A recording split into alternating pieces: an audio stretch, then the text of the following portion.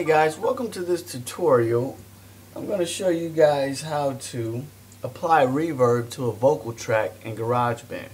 So right now I have a female track imported already into the program, and what I'm going to do here is play it before and after applying the reverb. Right now there's no reverb applied to the track. I'm going to play it.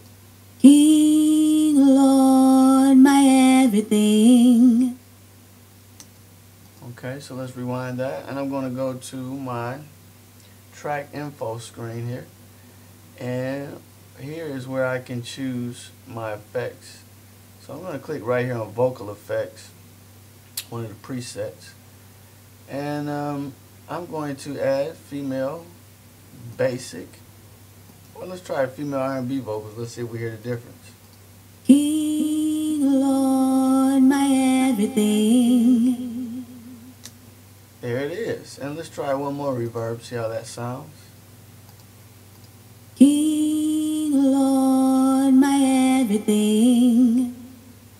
And that is how you add effects and reverb to your vocals in GarageBand. There's also one other way, and that's by going to the edit screen here, and here is your reverb right here. And as you can see, let's see. King, Lord, my everything. That's how you turn it off, by pushing this button here. King, Lord. And this is how you turn it back on and control how much reverb the vocals will have. King, Lord, my everything. So there it is, guys, another tutorial. If you like, make sure to subscribe, and thanks for watching.